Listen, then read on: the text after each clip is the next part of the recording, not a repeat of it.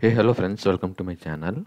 In this Azure DevOps tutorial series, today let's see how to trigger a pipeline based on completion of another pipeline. Alright, so I have a couple of pipelines which I have already created for demo purposes earlier in this series. So we have one called Project Online DevOps Demo 1 and next one is the classic pipeline. So the first one is the YAML pipeline and second one is the classic pipeline. So for this kind of approach, generally classic pipeline is not much recommended. So I will cover how to trigger a pipeline based on completion of another pipeline using a YAML, and with the inside the YAML we have a feature called the resource feature. With the help of a resource feature, let's see how to complete this scenario. All right, so for what I'm going to do is I'm going to go into the YAML pipeline and go into the edit mode.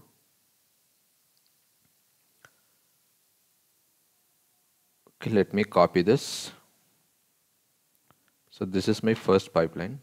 All right, and let me open a duplicate tab.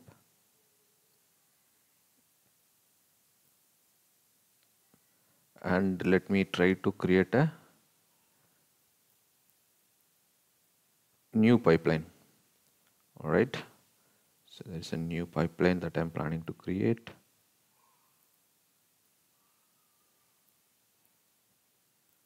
So I'm selecting the existing Azure YAML pipeline.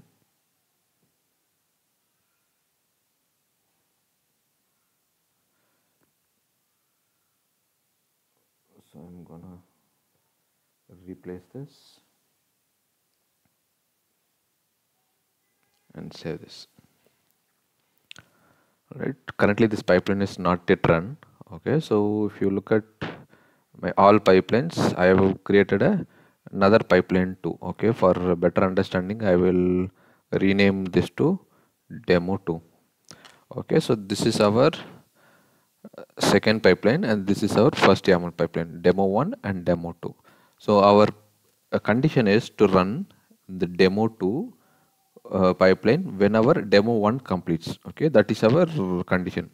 So what we need to do is we need to go into the demo 2 pipeline and go into edit mode, and we have to start using a feature called the resource feature. Okay, that's something called the resources. Okay, with the help of this resources feature you can accomplish this task. And then we have something called pipelines. Under pipelines we have something called pipeline.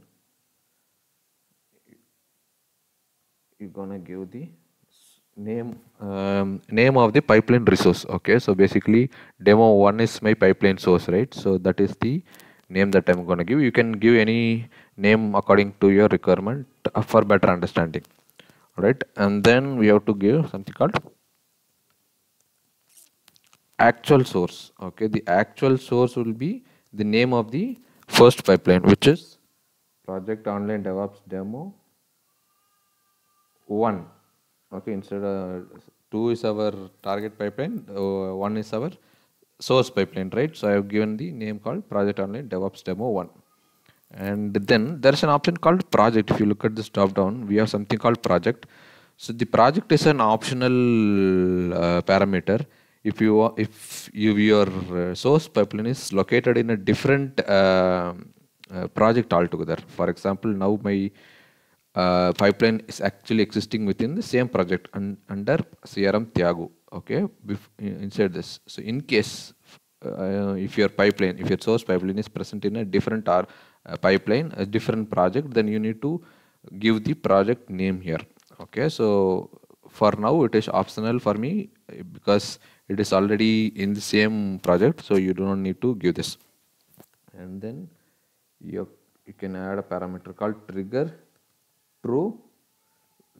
So this trigger true will actually run the pipeline whenever any run of your source pipeline completes. Okay, so with the help of this particular block, you can actually trigger a second pipeline. All right, so let me save this.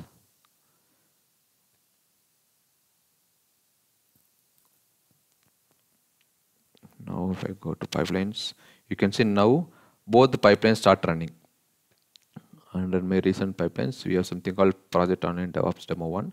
So now demo 1 will run. You can see this is running now.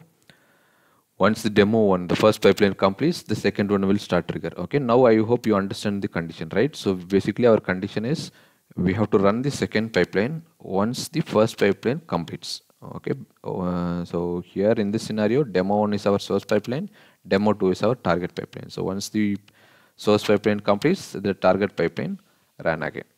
Alright, so this is how you can trigger a pipeline based on completion of another pipeline. In another word, you can call this as pipeline completion triggers. Alright, so this is how you can do this using a resource feature. Okay, there is another template, YAML template feature also, which we'll see in our upcoming video, but this is the very basic stuff you want to understand with respect to pipeline completion triggers. Alright, so that's all what I want to cover as part of this video, guys. In case if you have any queries, please let me know in the comment section. Thank you.